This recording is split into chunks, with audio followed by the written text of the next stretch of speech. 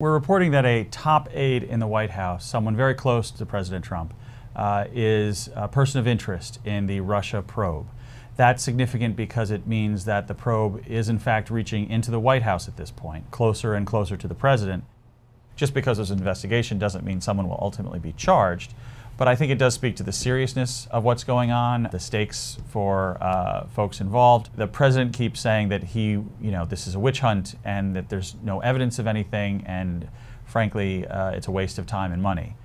Certainly everything we're told is that the people doing the investigation think there's a lot of important leads that need to be run down and a lot of important questions that need to be asked.